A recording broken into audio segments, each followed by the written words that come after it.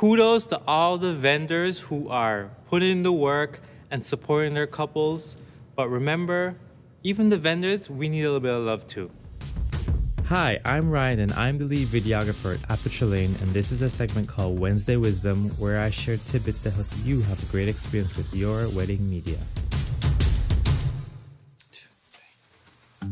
Right now, it sucks. I know, like, we gotta postpone weddings, move things around, cancel.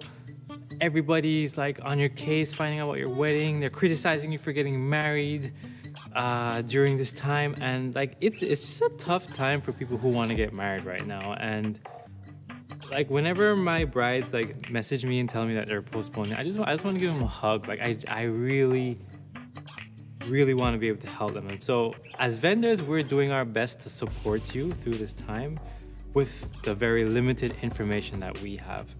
And but one thing I do want to say is that you want to have patience with your vendors. Your vendors are going through a lot too, and not to discount the difficult time that you're having right now with your wedding, but your vendors are like dealing with all this cancellation stuff, but some of them are like considering if they even want to keep their businesses open. Some of them have their friends who are stepping out of the industry. Some of them are just having a lot of challenges. And so, you know, if those emails take a little bit longer to come back, or if they don't have an answer for your question, like understand that, yeah, we're all figuring this out. And it looks different for vendors and couples.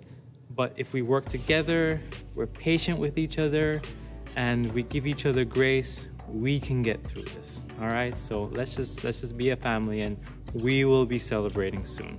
Talk to you soon. Bye.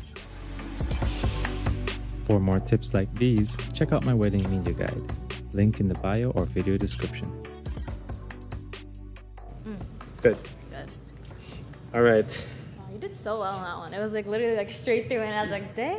Yo, yeah, I was speaking from the heart on that one. I was speaking on the heart on that one. That one was like, oof, I feel this one.